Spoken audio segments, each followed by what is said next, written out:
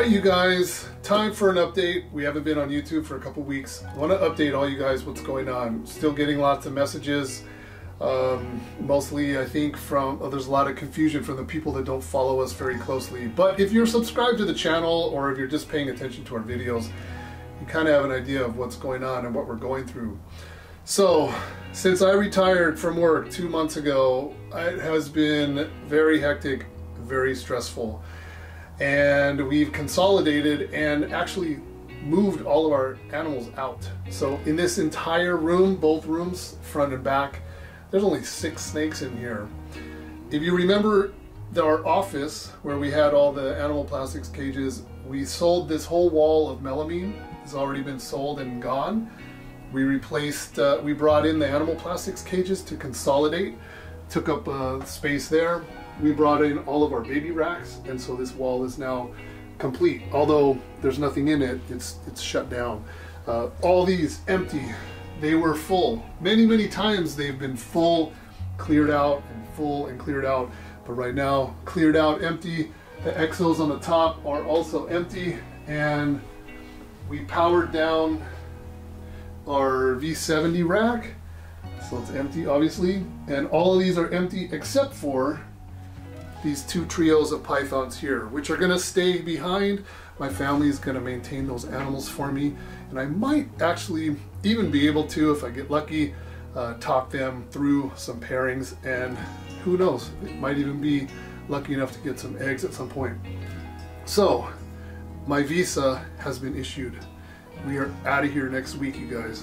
So, it has been super hectic, but things are getting much more better, more clear, more focused, and I want to go over with you guys some of the visa procedures. It was super complicated, oh my goodness, but we got through that, and as promised before, I was going to tell you guys kind of what that entails, so we're going to do that in today's video. And you may be wondering, where did all the animals go? Obviously we had a lot of surplus, and we had a big personal collection of colubrids as well, and green tree pythons and other animals. So we have sold basically all of our boa and python collection. I have moved my green tree python adults to a close friend of mine on breeding loan, and he also has our clutch of Waigeo Biak cross babies. So he's going to be working with those and selling those at some point. I'm just leaving that up to him. I trust him enough to where I'm giving him like full freedom to do whatever it is that he wants to do. So breeding loans and all those sorts of things, having animals on consignment, it almost never works out. But if you pick the right people, it'll work out. So you hardly ever hear about the successful stories. You only hear about the nightmares. And I'm not worried about this one at all. So I picked a really good person for that, a longtime friend of mine. So that's all good. And we shipped 125 pounds of colubrid snakes to Malaysia. So we have a facility out there. It's a project that we've been working on for a very long time. Our animals are already out there. They're already feeding and acclimated. And it wasn't a big deal because a lot of times, you know, imported animals are wild caught.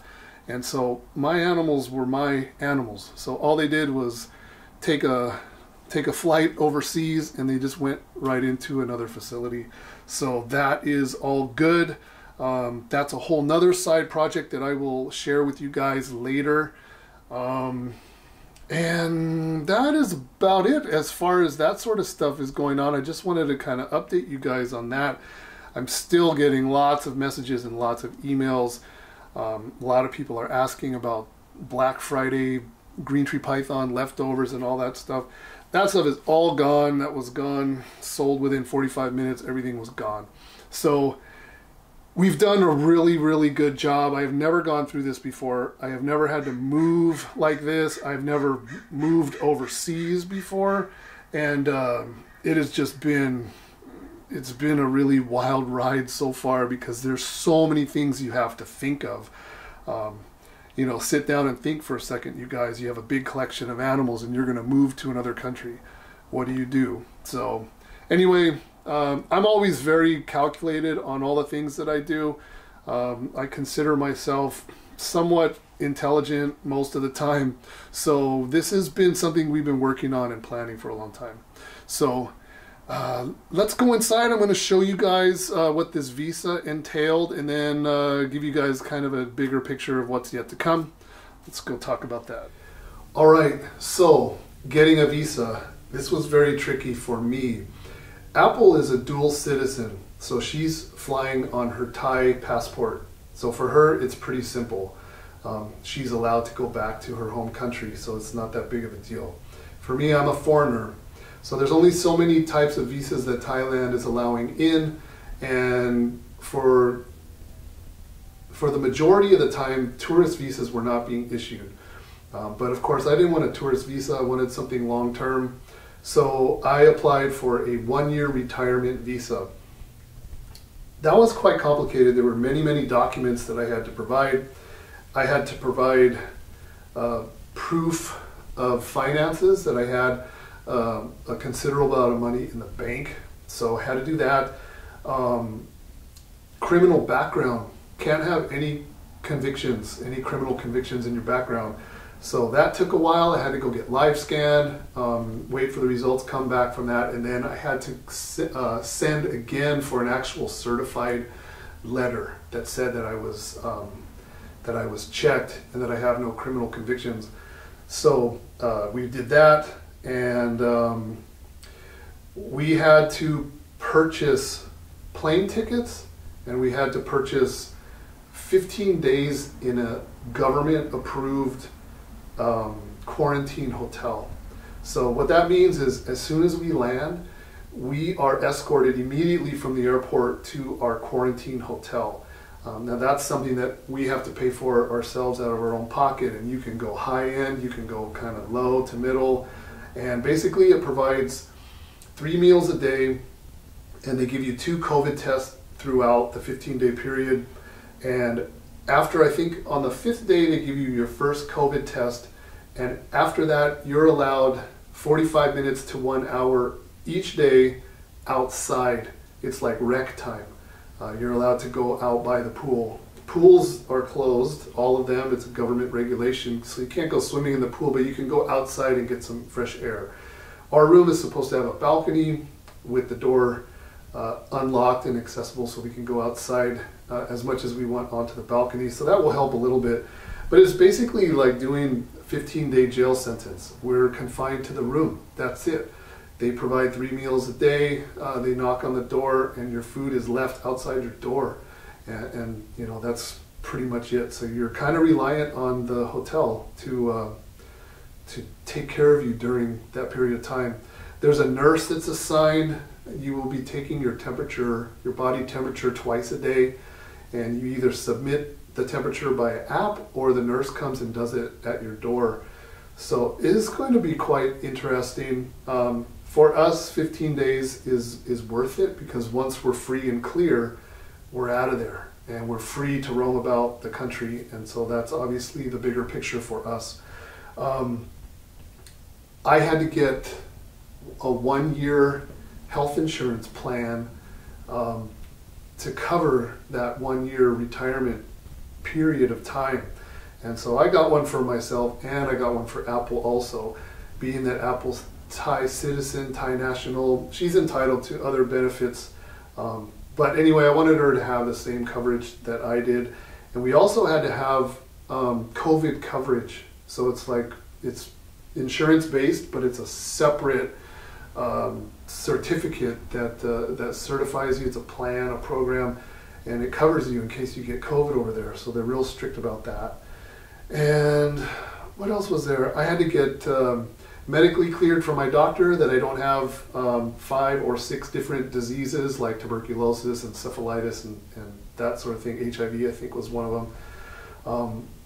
And then I had to prove that I had a monthly income of some sort. So obviously, being a retiree, I have a monthly pension. So just having to get all of these documents together and submit. I did that on November 11th, and they contacted me on November 13th and asked me for some more supporting documents. and it's supposed to take 3 weeks. I don't know, for some reason it took, like 3 weeks gone by. I started emailing the embassy. I think I probably talked to I'm assuming that I spoke to 6 to 8 different anonymous people through email, and some would answer very ambiguously to where you could tell they weren't actually looking at your specific file. They would just, you would ask a question, they would give you a standard answer, and it wouldn't really answer your question. So it was very difficult, but eventually with enough persistence, we finally got through the process. If I did not inquire and send all of those emails, I'm not sure what would have happened. I don't know if my file would have just sat or what, I have no idea, but I was pretty persistent and I was real cautious about being a pain in the butt to those guys. So anyway, and then we mailed our passport and original documents out, and it was a $200 fee. They sent back my passport and the visa stamp is inside, and of course there's an additional certificate of entry which the Thai government has to approve your entry into the country. So that was done simultaneously for me, and then we're waiting on Apple's. Her process is separate, but she also needs the certificate of entry. So we're hoping to have that on Monday morning. And then the last thing that is somewhat out of our control is we each need a negative COVID test, a PCR test, which we have scheduled 2. We scheduled 2 on Monday, because in case one lab flakes, loses the sample, or just doesn't get to us back in the agreed upon time and we don't have the results, we're doing 2 different labs, and of course we're paying out of pocket for that. So it is very, very complicated, and if you combine all of that with my export of getting my animals to where they needed to go safely, and selling my surplus animals and everything else, it has been amazing. It is crazy. And then packing, I've upgraded all my electronics, phone, laptop, GoPros, memory cards, on and on and on. So it's been quite an expensive last few weeks, but we're getting through it, and I feel pretty confident. We're already packed, everything's good to go, and I'm really proud of myself. I'm proud of us for being able to get to this point, because now we have 4 days left and everything is pretty free and clear. It's just those COVID tests, getting the results back, and beyond that we have all of our documents in order, and hopefully everything goes without a hitch. And probably the next video that you guys see us in will be during quarantine. So I'm going to bring you guys along with us and be able to see as much as that process that they'll allow me to film in the airport. I'm not sure, but you guys are coming along the journey with us. I hope you guys enjoy it. And of course, we're getting back to our house. We're getting back to herping. I'm buying myself a retirement present as soon as I'm free from quarantine. So you guys won't want to miss that. That's going to be pretty cool. So that's about all I can think of. I just wanted to bring you guys up to speed on what we're up to. It's been a couple weeks since we did a video. Once we're out of here, I plan on doing a regularly scheduled video upload. I'm going to keep you guys totally informed, let you guys know what's going on.